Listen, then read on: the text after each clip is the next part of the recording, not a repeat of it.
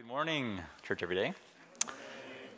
It is really a blessing to be back here with you guys. It's a blessing for me, at least. I don't know what it's going to be for you. That's up to you to decide. But it really is a blessing. When Pastor Kevin asked me to come and share, he suggested the topic of like freshman orientation, right? Basically, he said to me, like, what would you want to tell every student who's going to be a freshman in college, like everything you ever wanted to know as an 18-year-old?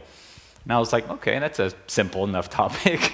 Like everything I wanted to know when I was 18. That's just like Pastor Kevin. Last summer, when we did the youth retreat, he also basically said, like, what does every Christian high school student, what should they know at this point in their life, And I'm like, wow, okay, that's a tall order.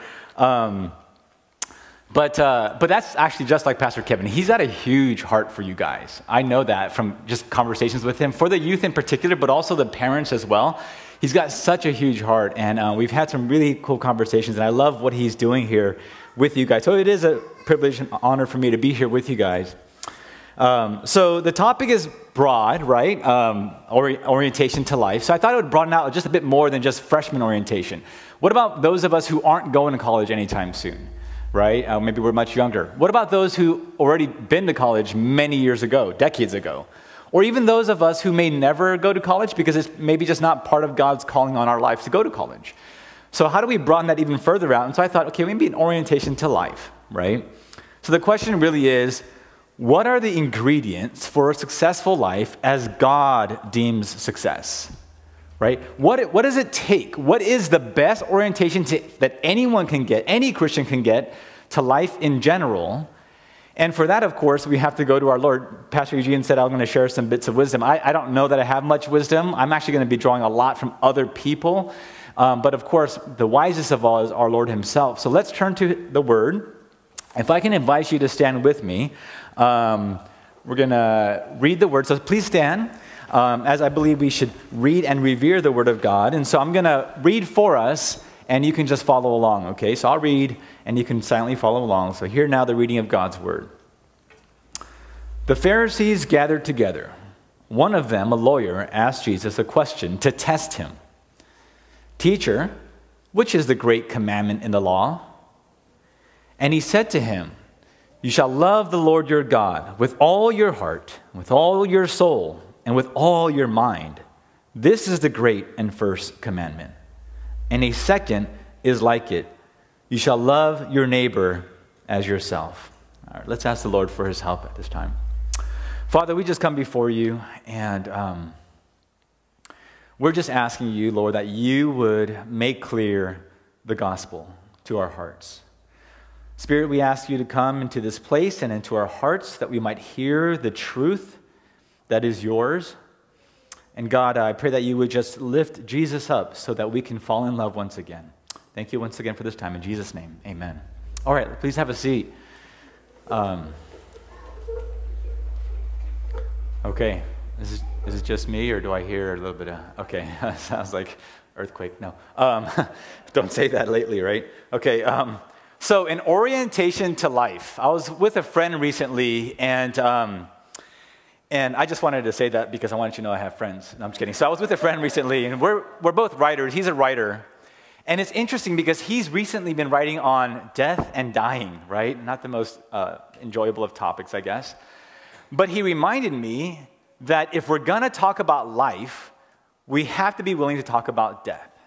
So let me just start with some sobering statistics. I know they're not the greatest thing to hear first thing off, but here are some sobering statistics. As of 2010, so just 9 years ago, the suicide rate among male teenagers is up by 25%. 2010, right? It's kind of our generation, right? That in that same time period, though, the suicide rate among females is up by 75%. These are some really sobering and staggering statistics, and they're pretty accurate from what I take these from Jonathan Haidt, who's an NYU professor. So what does this tell us? Well, for one, I think it tells us that life gets hard. And it gets especially hard to deal with for some segments of our population. It's just really hard to deal with life. But here's the thing, it's not just millennials who are dealing with this from 2010 till now. I really think there's something going on in our culture, in our society, that makes these statistics what they are. So whether you're entering college or entering marriage or entering parenthood, from what I'm gathering, I was chatting with Pastor Eugene about this, or just entering 10th grade, life will probably just get harder. To make matters worse, some of us will probably make decisions that make life even harder. We'll choose the wrong friend group, right? We won't end up parenting well. Apparently, like if you just choose the wrong color cereal bowl for your child, something's going to happen to their life in a bad way, right? Or we'll just fail to resist a particular sin that's really damaging to our lives. We're going to make tough choices, and those bad choices will end up with harder consequences. So the question is, how do we navigate life in all its craziness? Right? What really are the ingredients for a successful life in the kingdom? And I really think that Jesus' advice, or Jesus' great commandment, is our best way to go. So, in Matthew's gospel, you read there's 3 things. I want to take it in the order, though, of loving God with all our soul, and then with all our mind, and then with all our heart, and then loving our neighbors as ourselves, right? Just a bit of background, by the way, in Matthew 22, what's actually going on here is that the Pharisees and Sadducees, they're not really interested in the answer. They're just testing Jesus, right? First, they test him about the taxes. Remember that? Like, should we give to Caesar what is his or not? And then the Sadducees tested him about the resurrection. Do you believe in the resurrection? So because they didn't, right? And so the religious elite are just testing him. And then finally they get to the Pharisees come back and they go, okay, Jesus, if you are who you say you are, tell us, of all the thousands of commandments in the Old Testament, what's the greatest? What's the great command? And Jesus' response is what we have here, right? Now, even though the religious elite were just trying to trick and trap Jesus, for our purposes, the word of God remains true. Jesus' words are actually true. So for our purposes, this will function, I think, to the key to life. How do we live a flourishing, successful life? We look to Jesus' words. And by the way, I mean, just to give a quick illustration of this, when you think of, like, how do I find out all the hacks and every single feature in an iPhone? You could watch a ton of YouTube videos and like read a few articles to find out every hidden single feature in the iPhone, or maybe the Nintendo Switch, apparently. That's a big one. But if you really wanted to know, what would you do? You'd probably go to Johnny Ive or his successor now, right? He's no longer at Apple. But you'd go to the guy who made it. And by the way, I realized after I put all this together, maybe he does a MacBook, right? Maybe he doesn't. Anyway, you get the point, right? Whoever is in charge of the iPhone, you would go to him. And the same is true with life, right? You'd go to the grand designer of life, which is our Lord himself. So with that, what does the Lord say? Well, one thing he says to us is that we ought to love God with all our soul. And by the way, in soul, when we talk about soul here, I do believe in the immaterial, like the non-physical part of our body, but that's not what Jesus is talking about here. If you compare it against Luke 10:27, soul just means everything that we have, all our strength, everything that we are. Love him with that. Okay, so the question is, how do we do this in a very practical way, right? So before I get practical on how do we love, because that sounds very Christianese, remember that? Like, with all our soul, what does that exactly mean? And I want to say, we got to go theological before we get practical. So here's the theology behind it. It's called the indicative and the imperative. So stay with me. I know these are big words for some of us. For those of us who are studying the SAT or whatever. For those of us who've already studied the SAT a long time ago, they're still pretty big words. I mean, they're big words for me too. But the indicative and the imperative, right? What is that? What it is there's an example of it in Ephesians, the whole book of Ephesians. The first 3 chapters, the indicative is what we are indicated to be, right? Who we are in Christ.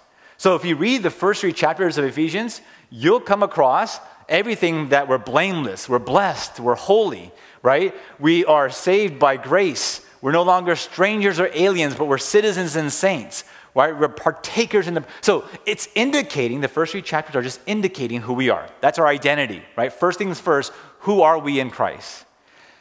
Then, the second, it's perfectly split in half. The second half of the book, and Romans does this too, by the way, not exactly in half, but Romans starts with the indicative.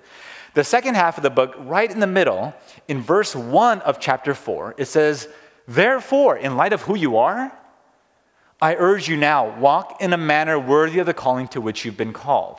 Notice, he doesn't start with the imperative. He doesn't say, hey, do this, don't do that, don't drink, don't dance, right? He doesn't do that. He first says, this is who you are in Christ.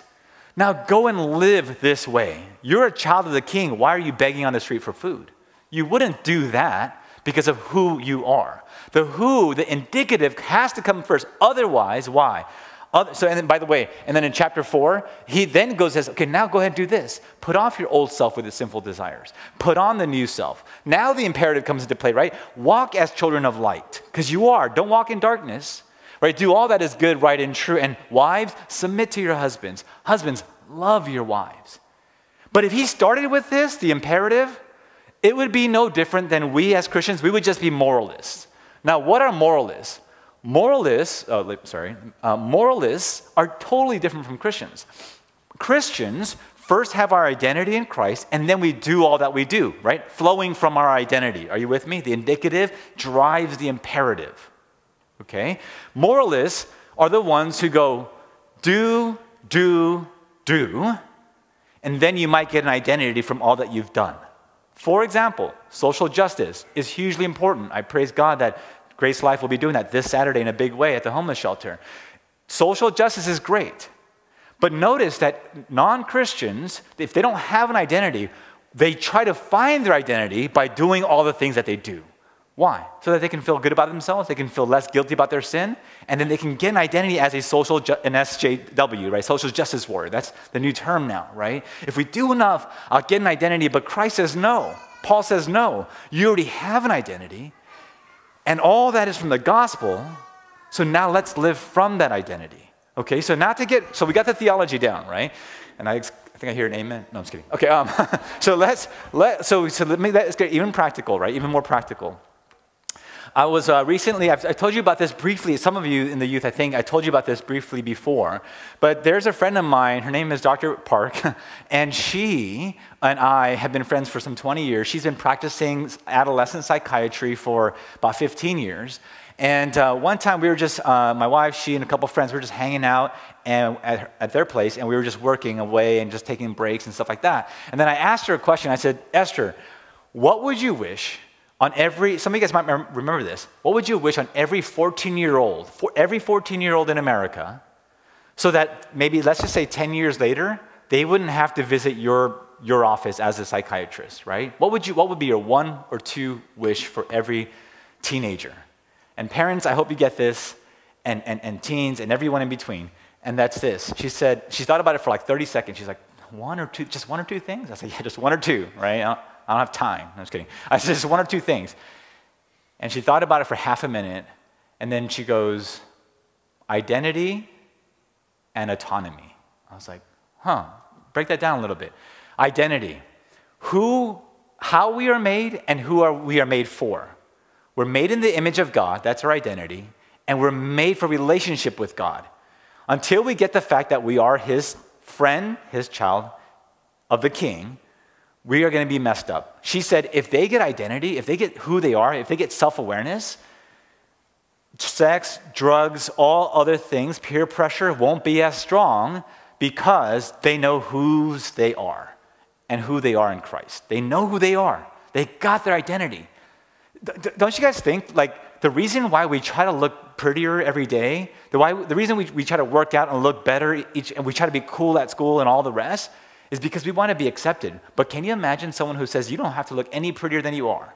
You don't have to be any cooler than you are. I already love you 100% for who you are. You don't have to try. Don't you think that's what's driving us to do what we do? And by the way, it doesn't stop at 14, right? Some of us at many years later, in their 40s or whatever, I'm at 40s, we do the same thing. We try to shore up our weaknesses. We don't want people to see, whether it's the acne on our faces or the acne of our hearts. We don't want people to see that.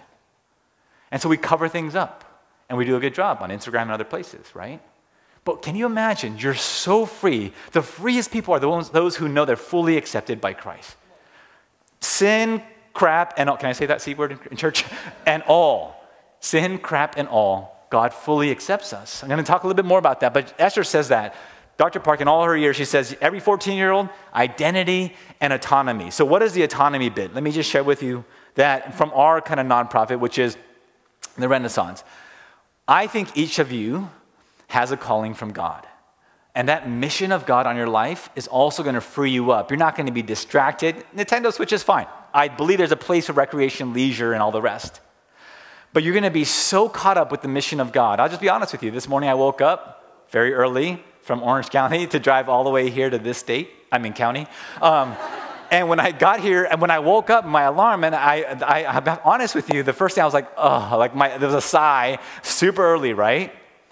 But as I say every time to my friends, whenever I go speak at a retreat or up here at the Valley or wherever, and I come back, I'm so exhausted at retreats, especially winter retreats. Don't invite me because I hate the cold. I'm terrible at the cold. How did I survive England for 4 years? I don't know. But I always tell my friends, maybe not that night, like after the retreat, but the next morning, if you were to ask me, hey, would you go back and do it all over again? 100% every single time, right? Because I believe God has called me to something. And whether it causes suffering or a little sleep or other things, which I'll talk about, like spiritual warfare will be part of it, no matter what happens in your life, whatever the distractions come in your way, you'll be so caught up with the mission of God. And I believe every single one of us has a particular mission that only you can fulfill.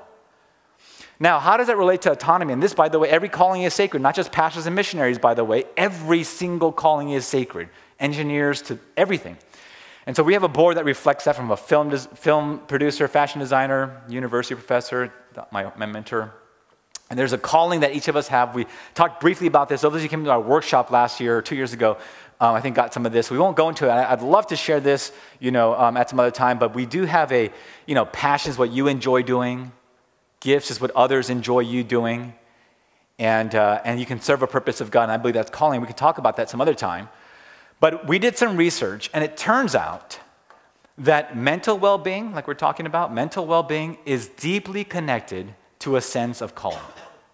The greater your sense of what you're called to and what your purpose is, the better your mental health will be, generally speaking. So we did some research at my university along with the Renaissance, and one of the things we found, in addition to that, is, purpose and mental well-being are deeply connected, but the way to get purpose is 3 factors: religion, social support, or autonomy, and the third one is, look here.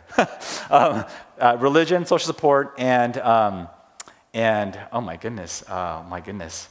It's something very important, but here's the most important part of it all, right?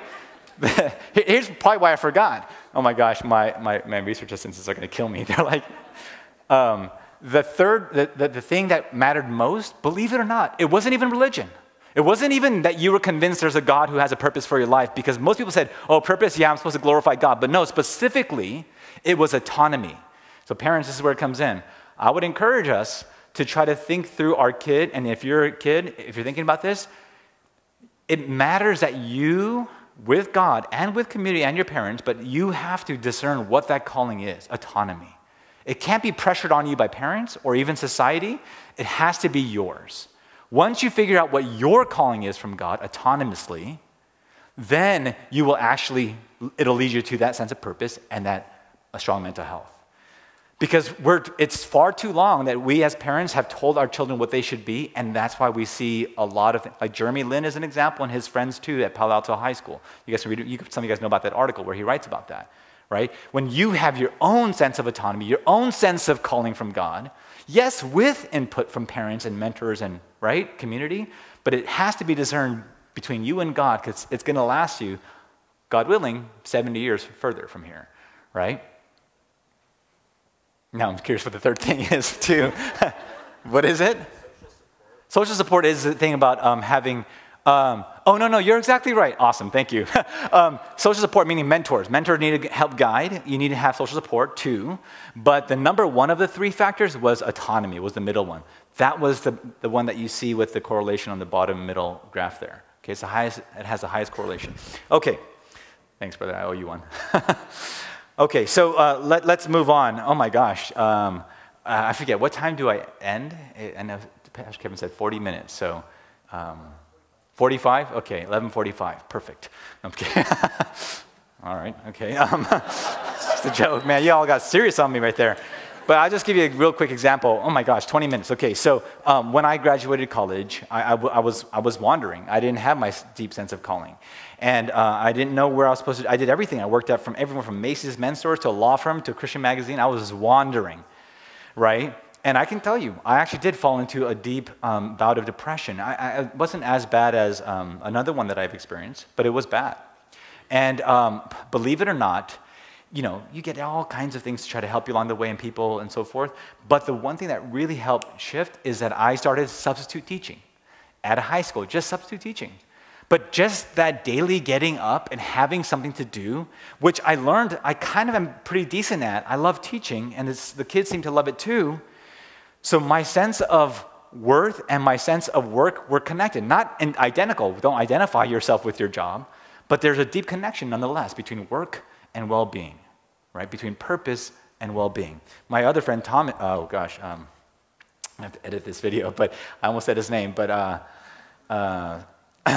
Ted said that when he passed the bar exam, but he took the bar exam. He didn't know that he passed. He really was sure that he didn't pass. And for many months now, being out of law school and before being employed at a law firm, there was nothing he could do and nothing that he was doing.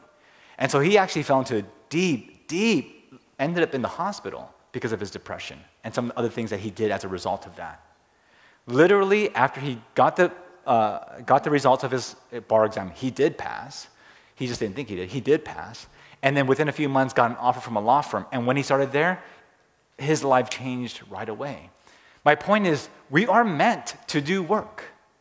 We're made for communion with God, which is our identity, but we have a calling from God, and that's our calling. Okay, so I really want to encourage you guys, think through this. This is my best attempt, you guys, at life orientation in 40 minutes. So that's what I believe it means to serve God with all our soul. Let me move to the second point. This one we can be quick on because loving God with our minds, I think we can be quick because if there's any church in the SoCal area that I'm familiar with, actually this church is one that does that really well. You guys value and live out the importance of loving God with all your mind. So I can be quite quick on this. So all I want to say is two quick things on this. First is let's learn to read wisely and to read widely. What do I mean?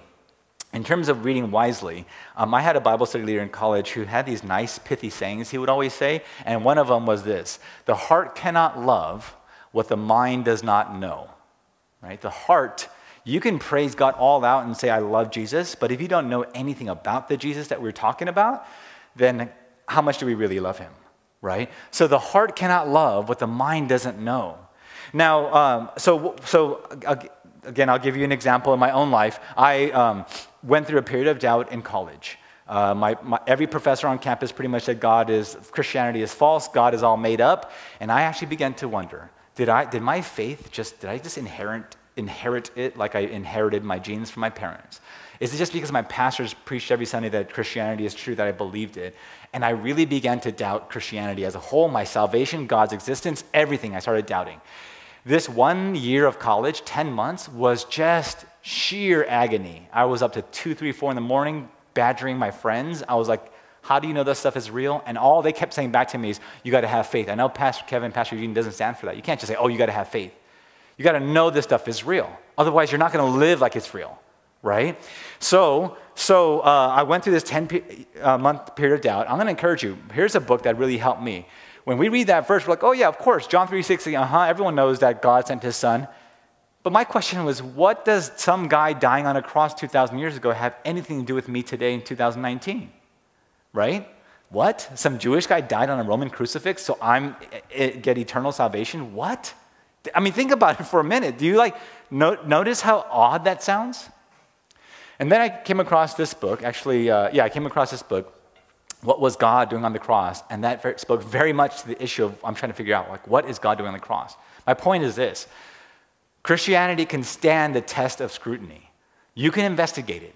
It'll turn out to be true. But I encourage you, go ahead and fully take on. If you have doubts, it does no good to pretend they're not there.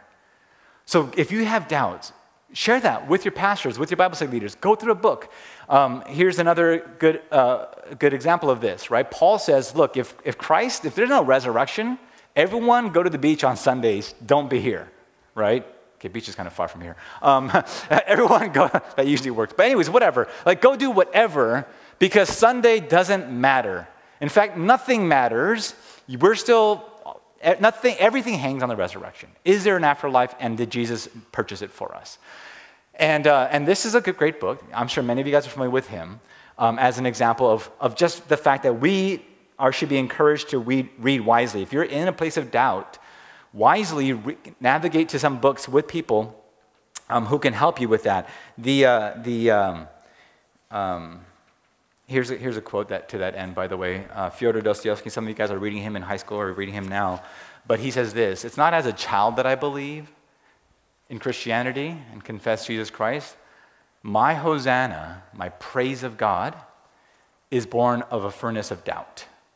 When you go through doubt and you really question whether this stuff is true, and you come out on the other end because God is faithful, he will bring you out on the other end, there is no holding back what you'll do for him, right? So if you're in a place of doubt, I would say don't pretend it's not there. Go fully into it with guidance, with community, with pastors and leaders, and it'll turn out that God's will remain true to you. Oh gosh, look at the time. I'm gonna skip over a couple things. I'm gonna skip over quite a bit actually. Well, look, I will say this. I will just say this.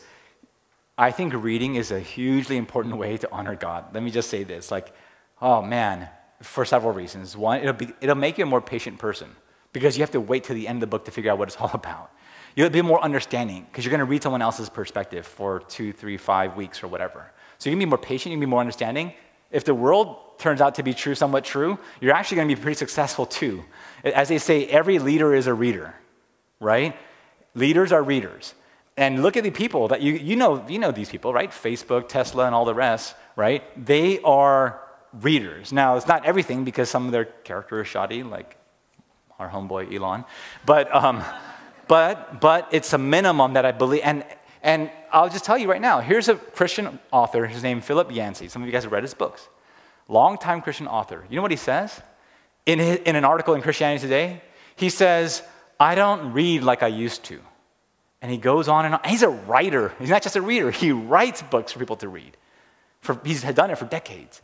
He goes, "I don't read like I used to." And you know what he blames? Number one thing? Well, social media. Like, our world is totally changing. Tim Keller, many of you guys know him, right? Because Pastor Kevin probably talks about a lot, which rightly so. Tim Keller, wise man, pastor in New York, former pastor, Redeemer. He says, a friend of mine asked him, I won't tell you who, but they're friends, and this friend of mine, older gentleman, I asked him, or he told me, "Hey, you know why Tim Keller didn't come out to California, the West Coast, in his last book tour?" And he asked him, and Tim said, "Well, because they don't read out there." You know how upset that made me? Let's make that not true. But it's true for him, right? He said, "No, I'm not going to go out there because they don't read." And the way to honor God, one key way to honor God is to read books. Here's a quick application. Do it in groups. You're more likely, it's like having a workout buddy, right? You're more likely to go to the gym if you know someone's going to, keeping you accountable.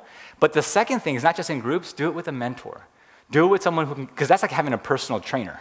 Right? That's what a mentor does. It helps you to navigate what book you need in your life right now. Sometimes you're supposed to be reading William Lane Craig. Other times you're supposed to be reading the atheist Friedrich Nietzsche. And that's okay because God's truth never contradicts itself. Okay, this is just too much. I'm gonna, Pastor Kevin, oh man, Pastor Kevin, like this is trying to get in too much. I'm looking at the camera. Too much in too little time. But I'm trying to just give you everything I can on these topics. So let me just move on to the third one, which is loving God with all our heart. Right? Loving God with all our heart, right? And just the one point that I would like for us to get here is that I believe God wants us to see him as his friend. That's how we're going to love God with all our heart. Simply put, we're actually never going to really love God with our heart unless we first understand the gospel, unless we first understand that he loved us first. So I'm going to give you a couple examples. I'm going to spend a little bit of time on this. There's a gentleman here by the name of, this is the gospel, so I just kind of shared that there. But there's a gentleman here. I was listening to him on a podcast. His name is Dr. Jack Deere. And Dr. Deere, very, faithful Christian over many years, right, decades. Okay, look, he's like 70-something, 71 too. He's an author, mega church pastor and then now a smaller church, and then he was even a seminary professor, right, out in Dallas. And so this young podcast host asked Dr. Deere, now that you're in your 70s, like 50 years ago when you first started your journey with Jesus, when you're in your 20s, what would you wish that you knew back then that you know today? And my thinking is, okay, let's learn from the wisdom of people who have gone before us so that we can learn it on the front end. Are you with me? And Dr. Deere said, I'll tell you the one thing I've learned in the 50 years of life with Jesus, ministry and failure and success and all the rest. He says, the one thing is, I think God wants me to know that he wants me not to endure him, but to enjoy him. He actually wants to be my friend. And now that sounds weird, right? Oh, God wants, either sounds too cliche or sounds like, no way, I can't believe that. But let's think about it. This has biblical justifications. In John chapter 15, Christ says that he no longer calls us servants, but he calls us friends. But what does that mean to be God's friend, right? I'll give you an example, how I've been trying to live this out in my own life. Like, what does it really mean? Because I want to love God with all my heart, but to do that, I got to figure out that the gospel is really, really true. So how do I do that?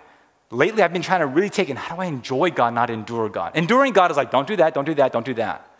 That's not what God is about. God is, I want you to enjoy this relationship with me. So how do I do, okay, so lately I've been trying to do it this way. It requires me to make a quick announcement, which is my wife and I are expecting our first child this year. Yeah, well, thank you. Didn't expect that, but praise God. It was an incredible, crazy journey. I'm very sensitive about this, by the way, because I know some of us may be still on that journey. Our journey was 8.5 years of trying, praying, and it was rough. It was extremely rough, and it still is. She's pregnant, but here's the point. After she's been pregnant, there's been some few minor scares along the way, right? I won't even get into all the details of it, but at a couple points, we were like, oh my gosh, what's going on? Now, at one point, we went to an ultrasound appointment, and we came out of the appointment, and the doctor said, hey, everything looks pretty much fine. You don't have to worry. You're good. And we're like, okay, that's great news. This is one of those crucial ones.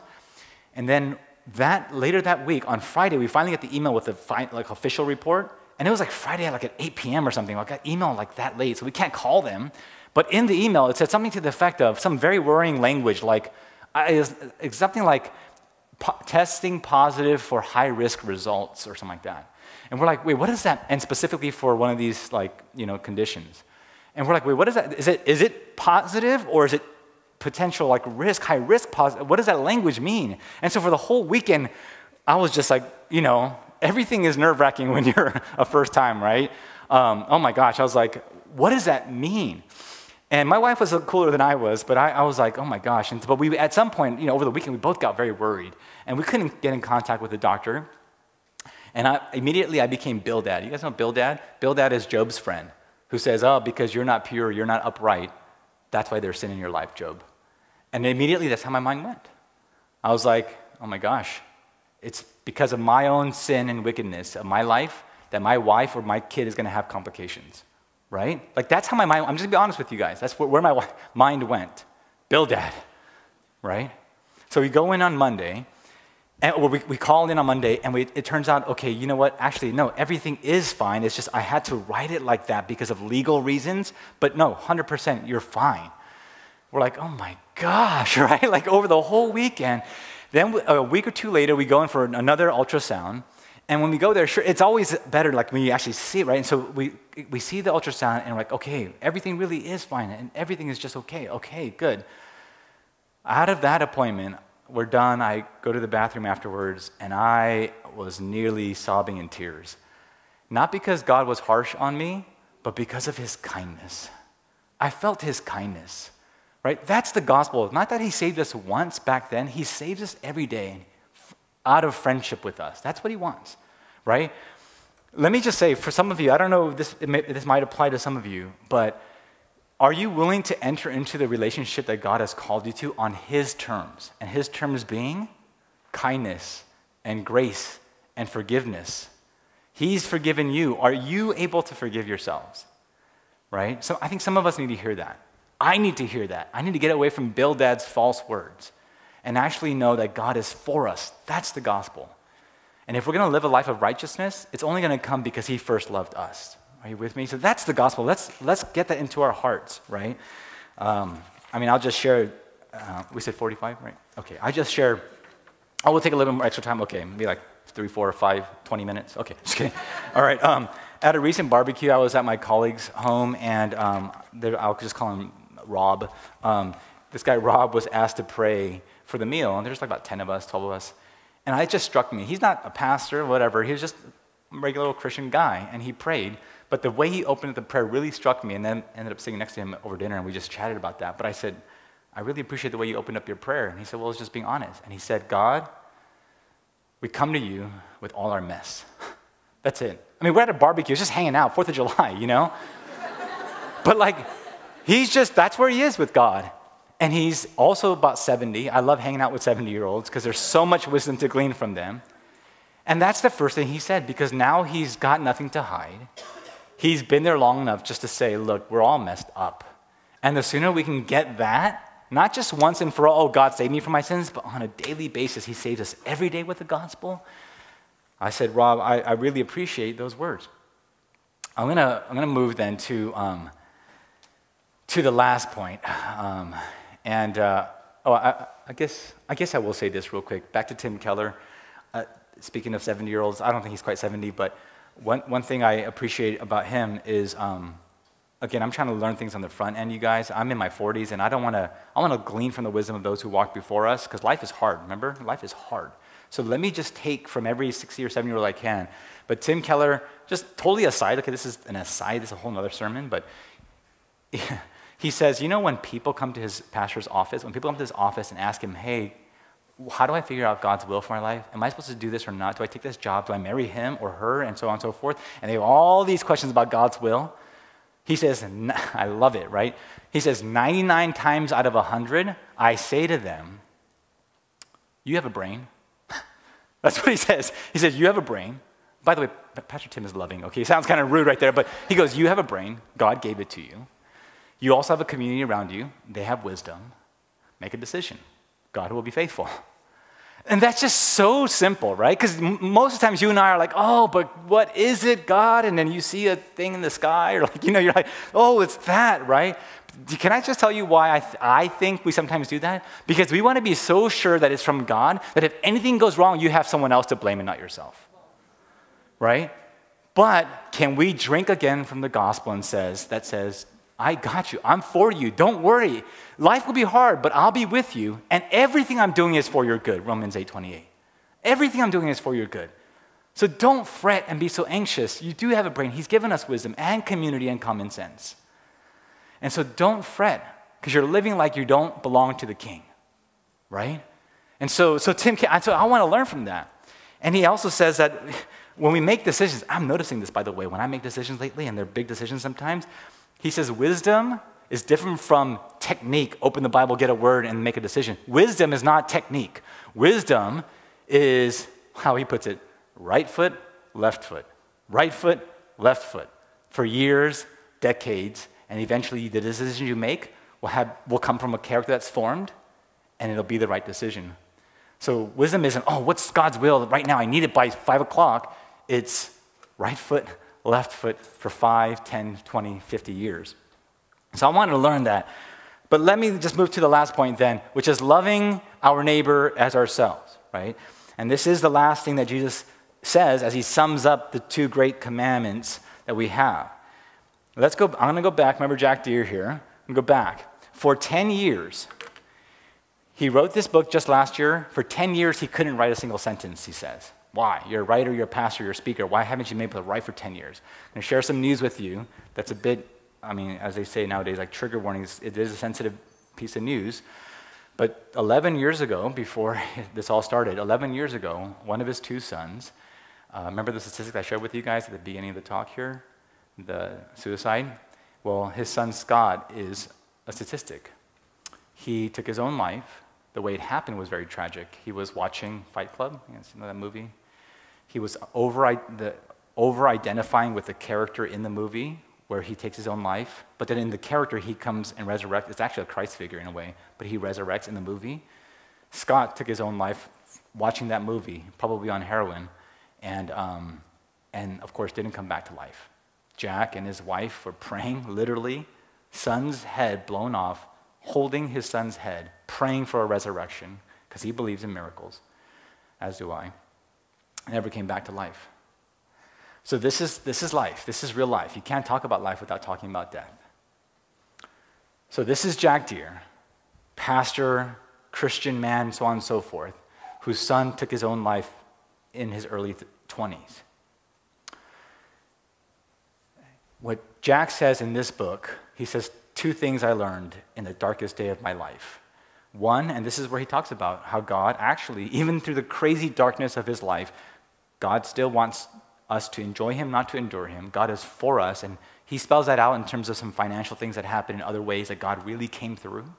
It's really incredible. You should read the book. It's a very easy read. But the second thing he says is, the second most important thing I learned from my own son's death is that deep community is nearly everything to life. Deep, deep community is just about everything there is to life.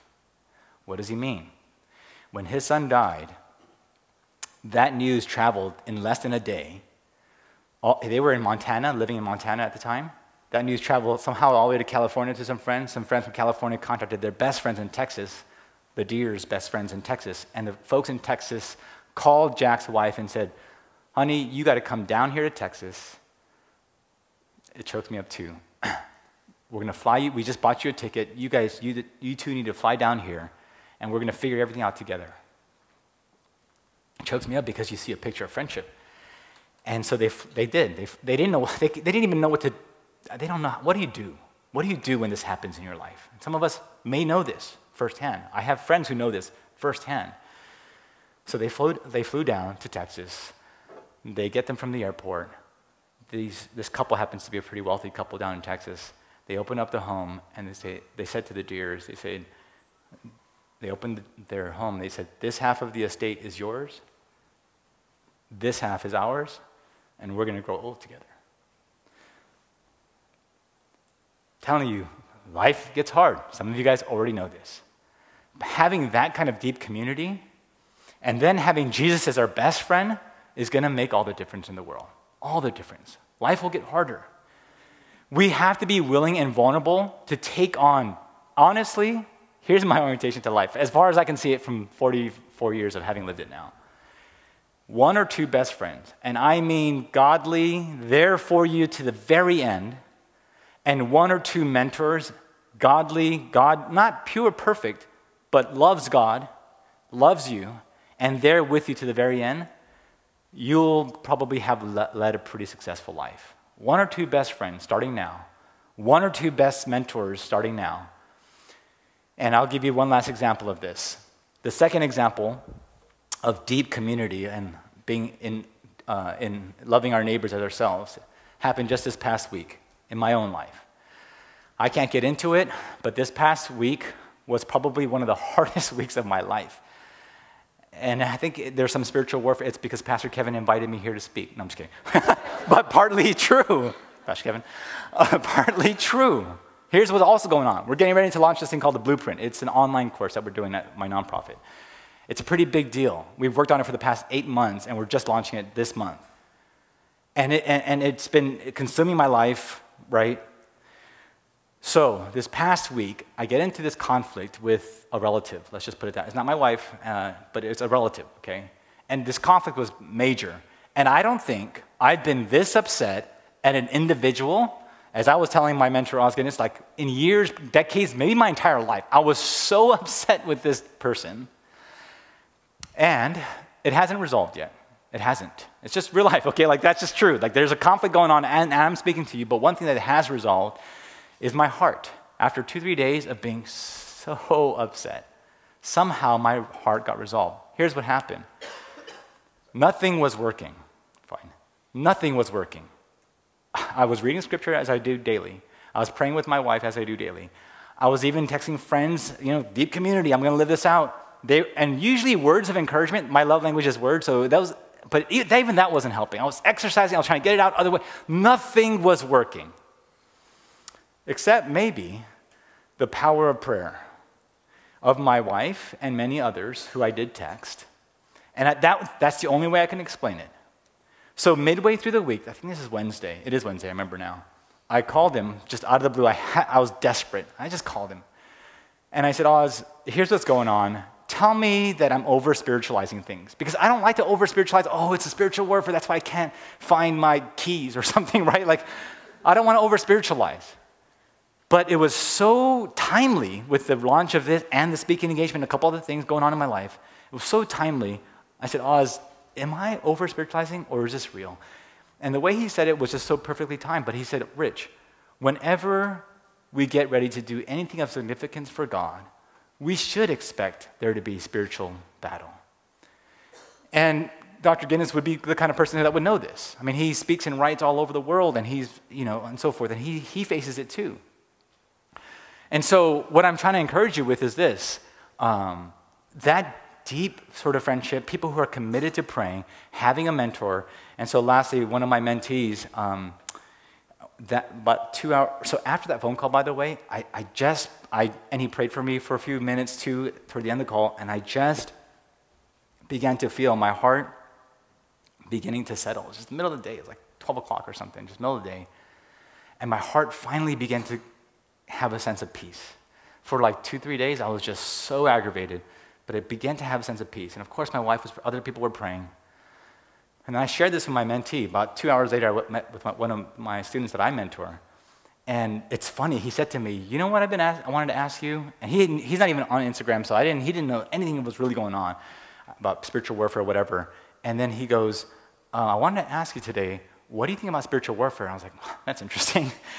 And I go, why do you ask? And he says, well, because every time I do something, like he's been blogging for us a lot lately and stuff like that. He goes, every time I do it, everyone in our team and everyone else says, he's doing great. He's an excellent writer. He's very young, but he's good. He goes, I don't know why, but I even think, oh, that was a pretty decent piece. And then the next day, I get convinced that it was like the worst thing I ever wrote. And it's not, and even if it is good, is it helping anyone? And he gets into this, and I said, you know what, Charles Spurgeon, every single Monday for decades, some of you guys know this great preacher, he would experience deep melancholy, as he called it, depression, the very day after Sunday.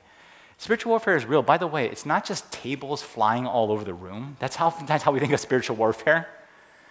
But I actually think, I almost said this, I'll say, Will, I said, what if we just define spiritual not as like ethereal, abstract tables flying, but as anything of or related to the kingdom, whether positive or negative, including conflict with relatives. Could that be counted as spiritual warfare? If the kingdom is all-encompassing, doesn't that matter too to God? And so I just want to encourage you guys with that. I know there's a lot said, and my goodness, it's like a four-part sermon, or four sermons in one, actually. But if I could just encourage you, and that's why I did a handout yesterday. I told Pastor Kevin, I'll just do a little bit of handout. It might help a little bit. But you guys, that's really it. It's the one or two best friends, the one or two mentors, and the gospel that Jesus is our friend. If you can get that, I believe you'll have a start and an orientation to life. So let me just pray. Father, we just come before you, and we lift all of this to you. Gosh, Lord, too many words, so little time. But I just pray that by your Spirit and by the truth of your word, your gospel, you would get that into our hearts. I am praying, Lord, that every teenager and 50-year-old in here that's struggling with anything in life, whether it's mental health or whatever, God, help us to know that you're not against us. That the gospel is true every single day, and that we need the gospel in our lives every single day. You are a friend. You love us even better than our best friends. And Lord, I pray that they would, all of us would be able to do that well, love you back in deep community. In Jesus' name, amen.